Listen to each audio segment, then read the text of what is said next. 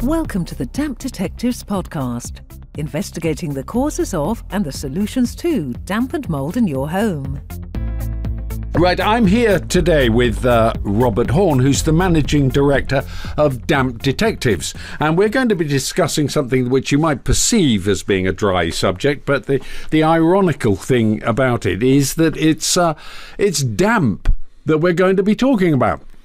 So, Robert, over to you. I mean, I've got a whole list of questions here, but I'm sure you'd like to preface it with...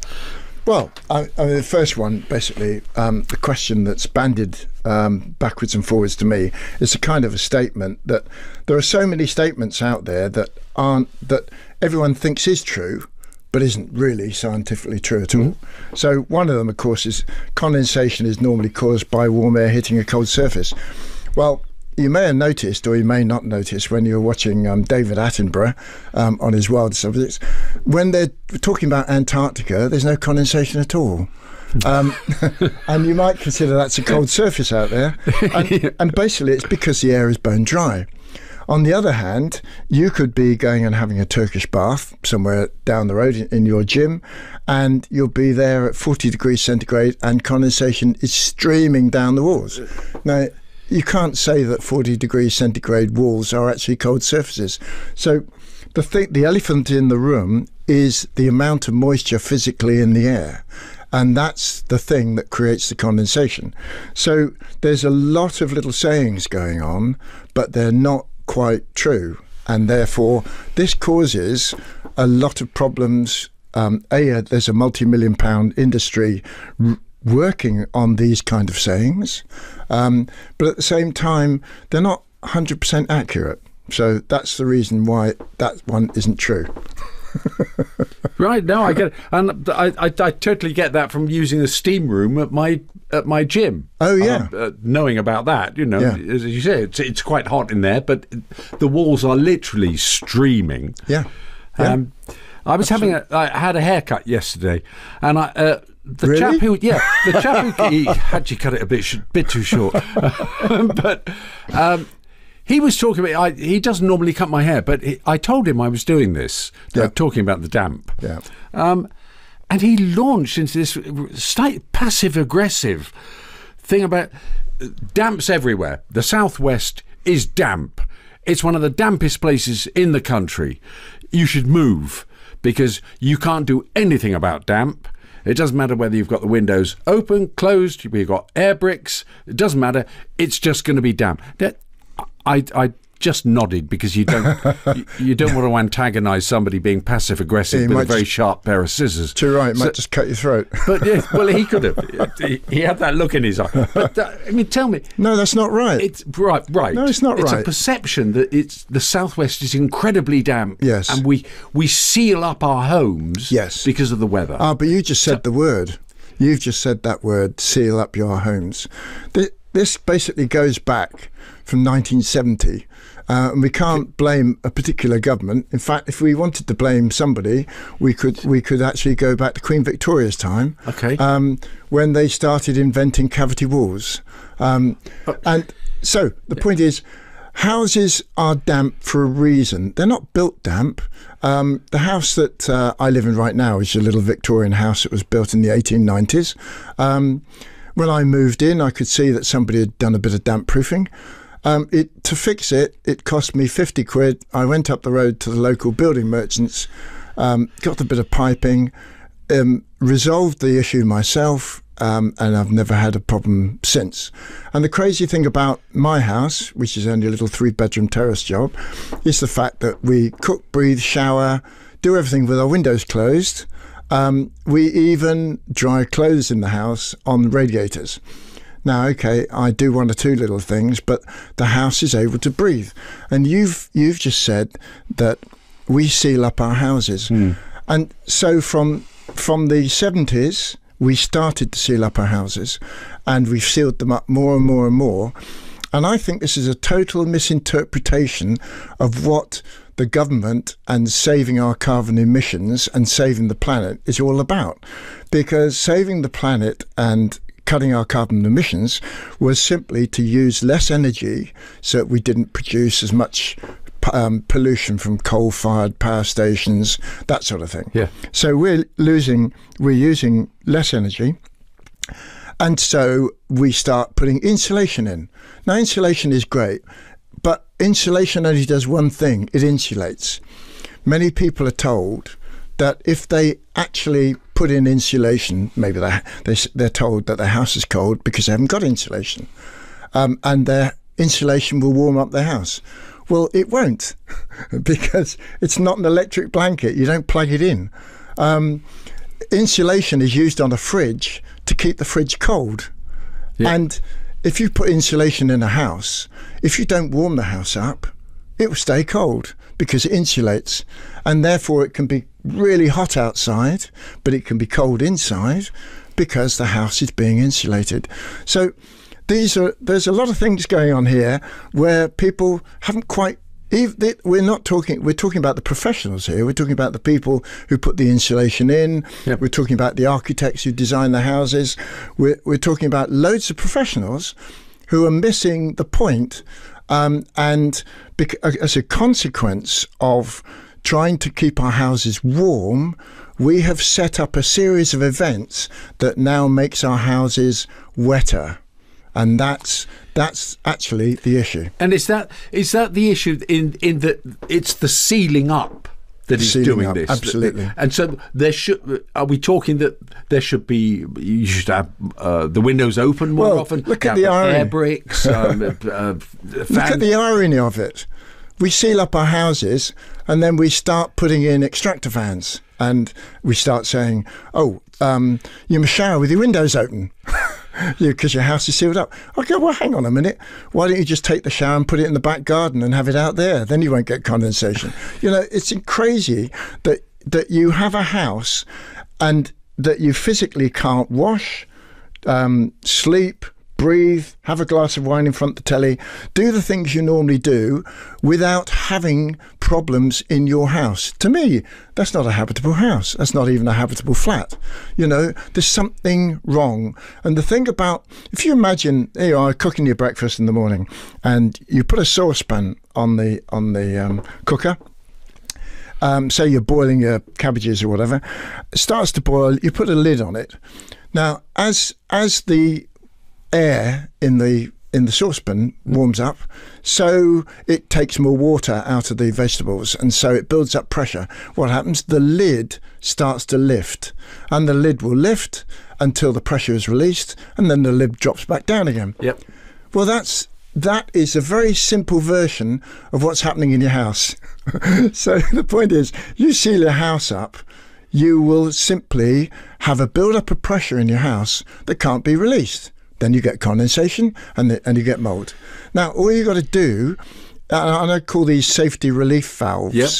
And they're not valves at all. But basically, you need the ability to release pressure in your house.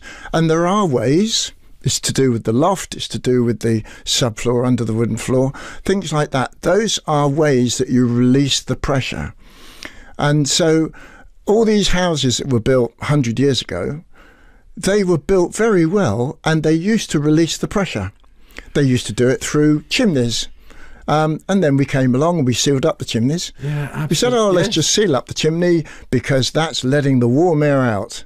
Well, it's a load of rubbish. What it's doing is letting the pressure out.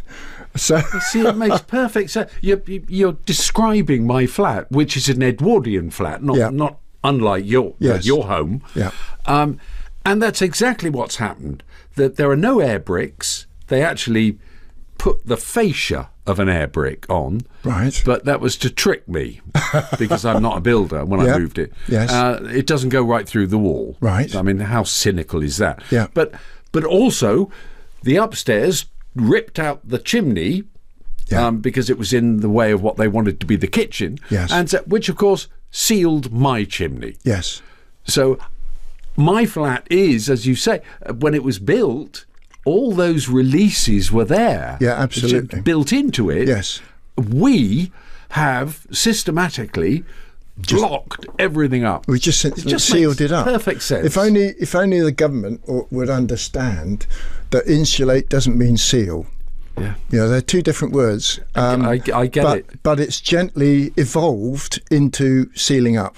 And we'll get brand new houses. People will move into absolutely brand new houses. And within 6 months, they're going, I've got mould everywhere. I've got silverfish. I've got slugs. I've got this. I've got that. They're all coming into my house. Well, slugs are very, very particular things. They will not come into a dry house. They're very particular. They'll only come in where there's damp. And the great thing about slugs and snails, and I apologise if everybody's having their breakfast, is that they use the moisture in the fabric of the building to glide. That makes them lazy. They don't have to secrete any kind of thing to slide on. They can glide on the damp air, which is right along the surface of the damp fabric of the building. So they will stop when they get to dry building work, and then they curl back and go back again. So you can walk into a house and you can tell exactly where the damp is, because you go, oh, look, a snail came in here and he walked across there, he hit some dry stuff and he walked back. And he went back. So he's telling me, that snail is telling me exactly where the damp is and what the limit of the damp is. You know, without you using meters. Tells me exactly where the damp is in my kitchen now. It's behind the sink. Because and the lots of people slug trail that you get. Yes. And sorry if you're having a breakfast, as we just said, but is exactly what you say. Yeah. When they come out and hit the dry floor, they then retreat. That's right, because it's too much like hard work. It's the outer wall behind my sink, which is damp. Yes. Now you see, the point is, it's an ideal condition for them to live in. We all so us as humans like a nice warm dry house. Yep. A slug likes a nice moist area. That's his ideal condition. So the point is, and lots of people think, okay, I've got to stop them coming in because maybe they're coming in for food or maybe they're coming in for something else. So I'm going to block up all these holes. Well, slugs can constrict themselves in all sorts of ways. So they, like mice. But the quickest way of stopping a slug coming in is finding what's causing your damp, stopping it, getting it dry. The moment it gets dry, the slug will go round to his mates going, oh, don't go into number 10, mate. They've dried it all up. Dry as a bone. Oh, it's terrible. It's like being we'll have to go to number 12. In the desert. Yeah. Number 12 is really Go to the neighbour. And I'll tell you what I did that, again, is exactly this, what you say. Why I haven't got slugs now is because I became aware that it was damp, really wet. And a builder came round and said, whoever did your flat up, this is 15 odd years ago, they built the concrete path in my yard and they went over the damp course. Yes, so they made the wall damp. That is what's making inside. And so he tanked it. Yeah. You obviously know about I know what tanking I'd is. never heard of tanking.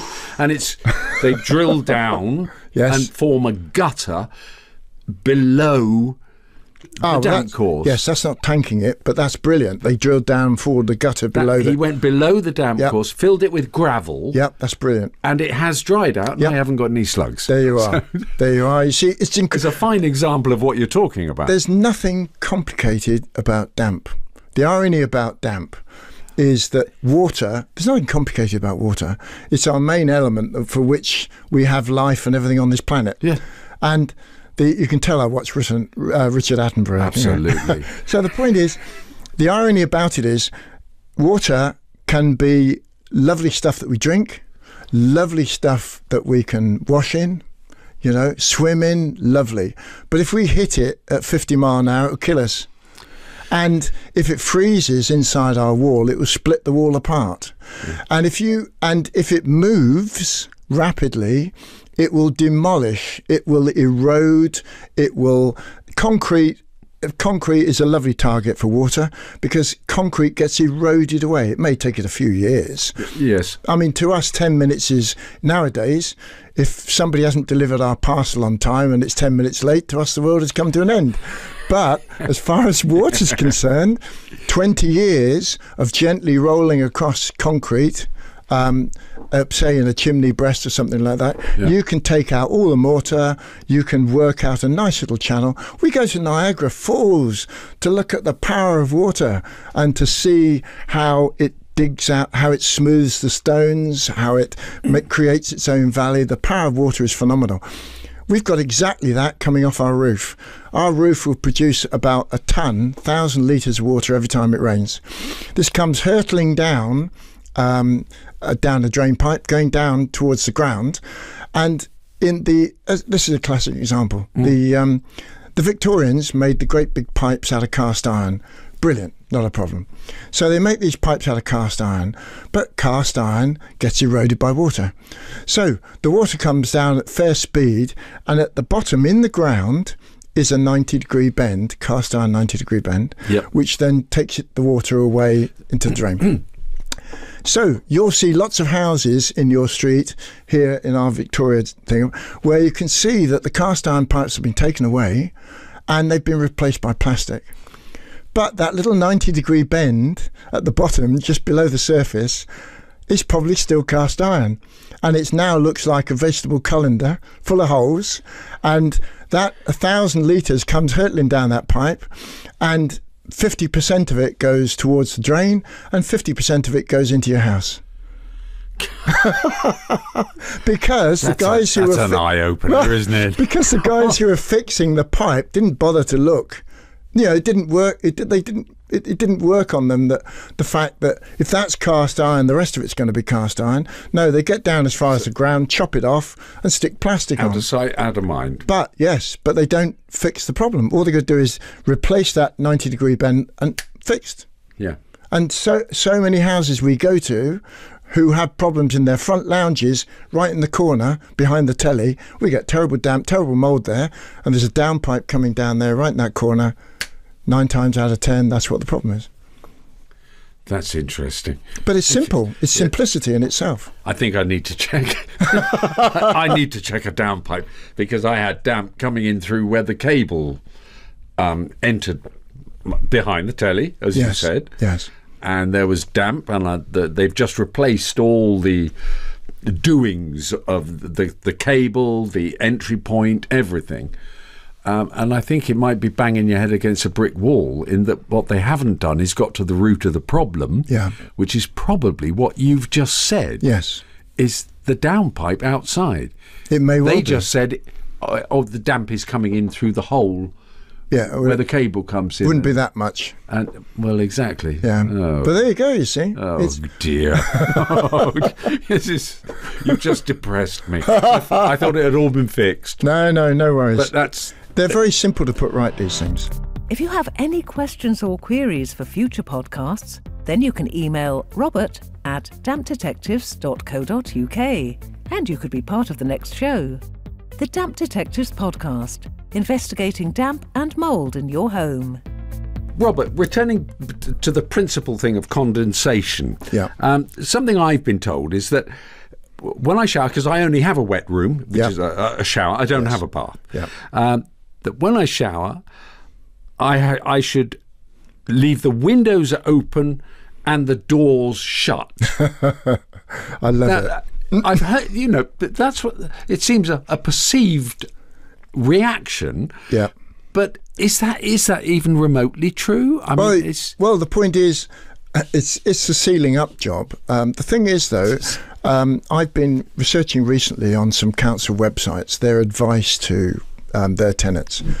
And somewhere, I'd love to know where this originally came from, but they have a list of how much moisture is produced by doing various things. Yeah.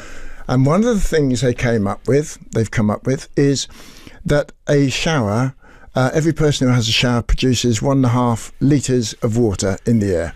Right, okay, so I'm going to now pull out my props. So those of you who are listening to me won't be able to see this little jam jar. It's a jam jar with about an eighth of the jar is water. I was going to say it's about a centimetre of this jam jar is water. Now that's 140 millilitres water. I've got a little shower room, okay? So we put a little shower room in our house. It's 2 metres by 2 metres. You walk in, it's a shower. 2 metres by 2 metres. Mine too. And I calculated using the instruments that we have in Damp Detectives, and I hate to plug that one, is the fact that I monitored how much moisture was physically in the air when it was 100% saturated while I'm having a shower. Because my shower doesn't have any windows and it doesn't have any extractor fans. And it doesn't have condensation, it doesn't have mould. And we've been there 4 years. So the point is, there we are. Here's a little jam jar, and it shows you 140 millilitres of water. Now that's the amount. Now, according to the council websites, I'm now lifting up a 2 litre bottle of water, a 2 litre bottle of milk, which we had this morning with our cornflakes, and 2/3 of that is water. Yeah. Now, there's no way that a shower 2 metres by 2 metres can physically have that amount of water in the air. Even if you went into the Malaysian jungle at 30 degrees C and it's 100%, you still won't have that amount of water. The point is, I actually then sat down out of interest to calculate what 1.5 litre, how big the room would have to be to hold 1.5 litres of water. And it works out at 25 degrees centigrade, the room would have to be 8 metres by 5 metres. Now, I've measured my house, and that would take out my lounge, my dining room, and half my kitchen. That's my whole ground floor. So that's a pretty good shower room. Where would you find a shower room that size? Probably in Buckingham Palace, but you wouldn't find it in my street. So that is a completely wrong fact. And the other experiment I did was I simply showered. I put these little loggers, one in the shower and one 1 metre outside the shower in the hallway. So upstairs in the landing. Yeah. So had my shower, and we did this for 4 days. And in the graph, you can quite happily see that the graph goes hurtling up, very, very wet when I have my shower. Then I open the door and leave the door open. And there's no windows, there's no extractor fans in my shower. So all that wet air is now coming into my house. Okay, well, the logger 1 metre outside the shower shows a little peak, and then it drops straight back down again and disappears. So the point is, you see, what we're saying is that, and here I'm holding up my little honey jar again, this tiny amount of water in a tiny area can be significant. But if I then open the door and I'm now exposing this tiny amount of water to my 3 bedrooms, the landing, downstairs, the lounge, the dining room, the kitchen, it's nothing. It has no effect whatsoever on the moisture level in the house. So that's how you keep your space, which, as you say, has no window or extractor fan. No. But that just by opening the door... I open the door. You don't get... And I don't condensation. get mold or condensation because it dries out incredibly rapidly. But I do one thing in the evenings. What we do is we dump our air. So I open a window in the bedroom and I open a window on the other side of the house for 2 minutes and remove all the wet air that we've done with our washing, our drying clothes, Cooking, in the winter. Whatever. Yeah, drying clothes in the winter. I mean, our last house was a little bungalow.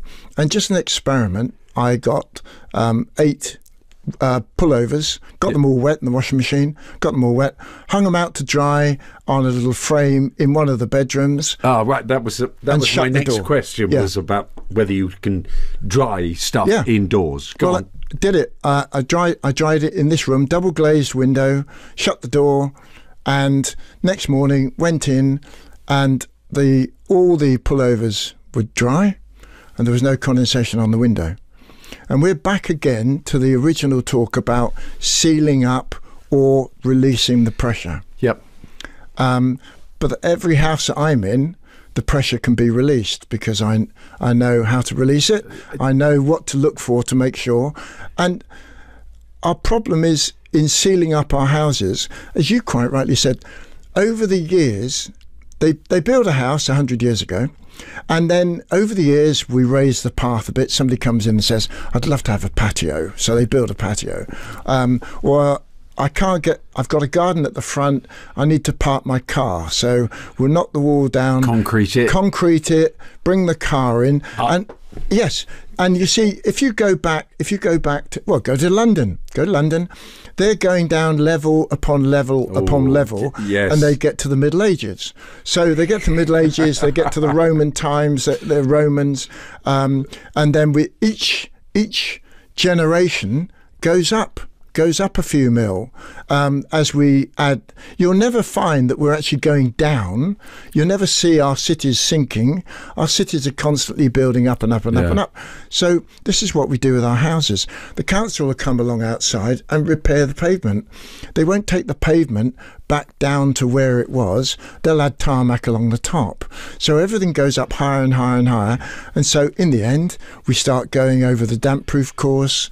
We start creating... It's like suffocating the house. Yes, that's it. We start creating our own problems. And this is us just simply adding things all the time. Robert, one thing I need to ask, another probably a fallacy, is that putting furniture next to a wall will cause condensation behind that furniture. Fallacy is the right word for that one. Thank you. That's another one that lots of people, even using thermal cameras, have looked at the walls and gone, well, when you put a piece of furniture next to a wall, that bit of wall is not as warm as the other bits of wall. You know, you're not allowing the air to go around the back. Okay. But we're missing the elephant in the room again. The thing is, if you put dry furniture next to a dry wall in a dry house with dry air, you're not going to get mould or condensation. The elephant in the room is moisture. And it's all down to the amount of moisture.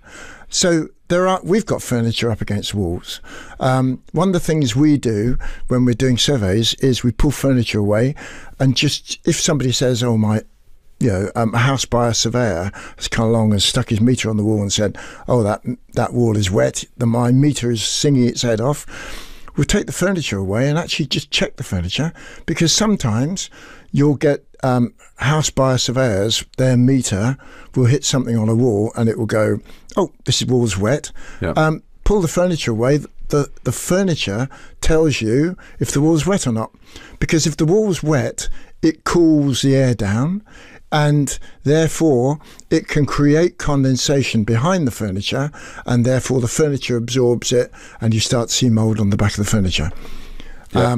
So as far as having furniture next to a wall, the question would be, why is my furniture getting wet? Is it because the air is wet, or is it because the wall is wet? And you may not notice that the wall is wet, but the wall might just be physically wet. Well, that makes perfect sense. And Robert, thank you very much indeed. Well, it's my pleasure. Thank you very much. And the coffee wasn't bad either. Great. Don't forget, if you want to be part of the next podcast, email your questions to robert@dampdetectives.co.uk. The Damp Detectives podcast was presented by John Isles. Copyright Damp Detectives. Produced by Fresh Air Studios.